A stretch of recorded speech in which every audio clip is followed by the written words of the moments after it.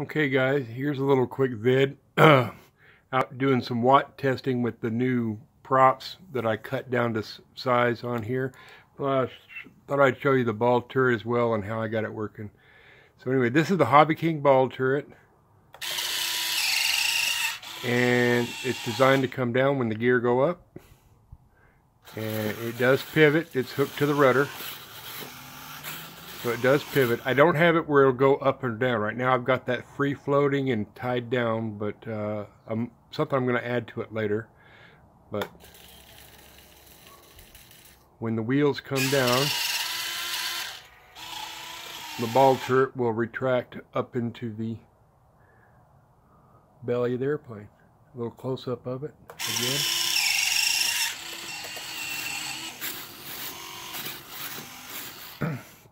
With it being hooked to the rudder, I can make sure that it's always dead centered in the rear when I get ready to retract it, depending on what the plane's doing in the time at the air.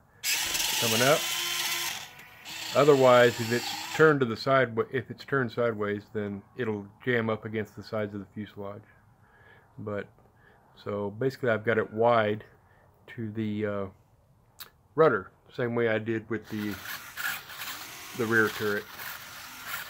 So they're a couple mixed. Actually, they're all that way. But the top turret and the nose turret, I have them on separate channels so that I can also manually pivot them with another control stick, since I have more control out of them. Let me zip around here so you can see this. Anyway, there's that. And then, of course,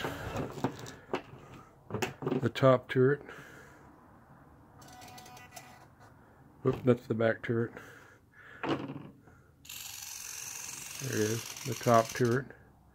And I put a little FMS guy in there. I forget which one it is, but he's just cut down. This is one of the little FMS pilots for like the 980 airplanes.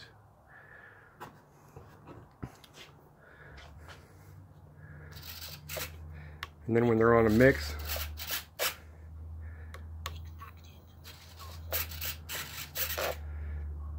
I forget which mix it is here. And of course all the lights that I've already shown everybody. Some pictures of the inside of this. Well, I can't see it in the dark here. I used one of the guys' ideas here. Oh, it's because I'm using ailerons here. It needs to be on the rudder channel. I'm hitting the wrong stick. But anyway, on the rudders.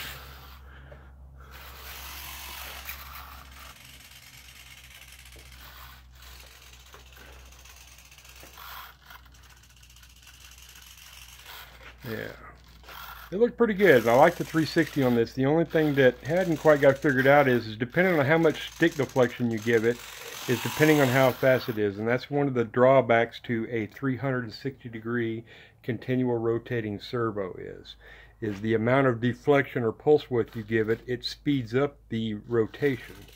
So you can only give it a little bit to make it look scale moving speed on there. So anyway, and of course, our flap deflection. And again,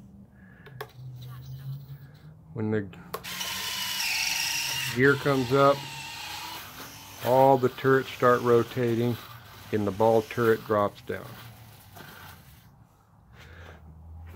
And the landing lights, which I showed earlier, also retract. So we'll do that again. Landing light coming down, on, gear down on both wings. Gear up. The landing light will go through the sequencer, retract, and then shut off. I also put the upgraded struts on this one.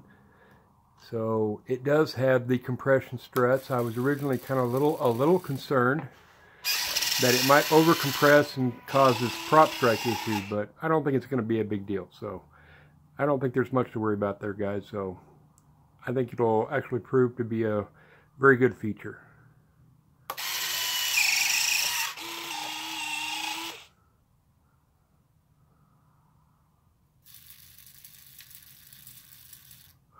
landing lights out. And of course the ones that I really like are the blue ones on top. These things are very visible in the evening time or early morning right at dusk when you're flying. Really makes it cool to fly.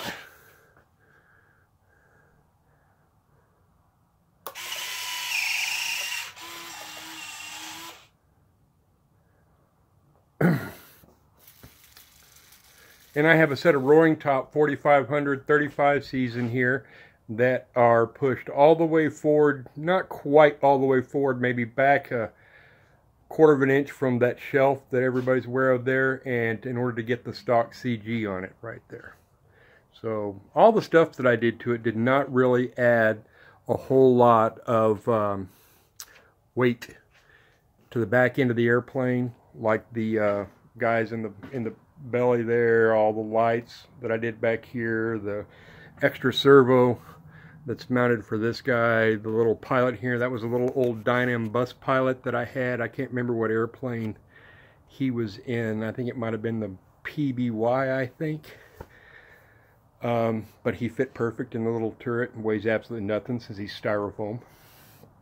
The only pilot I haven't gotten yet that I'm still looking for is a good-looking pilot gunner to go up here. I have replacement turrets for both the front and the top here that I can just unscrew these because there's a hole right here. I just take this off and plug on the new turret, and they have cameras in them for doing in-flight filming. Same way with the bottom turret and the rear turret as well if I want to put all 4 cameras on it. But there you go, guys. There's my B-24 Lib. You'll notice I painted the nacelles green. I have a set of replacement rudders because on the particular livery that I'm doing here, which is Jimmy Stewart's mail call, which is not 100% accurate, otherwise that nose art on this side wouldn't be there. This should actually be flat black, and I do have a set to put on here, but I like the red for the visibility, so I'm leaving the reds on there right now. But I do have a scale set of twin elevators and rudders to put on this that are actually make it livery correct, with the exception of I like to have nose art on both sides of the airplane, and normally this one wouldn't be on this side of the airplane at all. Good looking airplane. Love it. Flightline RC, Nick definitely knocked one out of the ballpark with this one. Great job, guys. I love it. You did excellent. Talk to you later. See you on YouTube. Bye bye.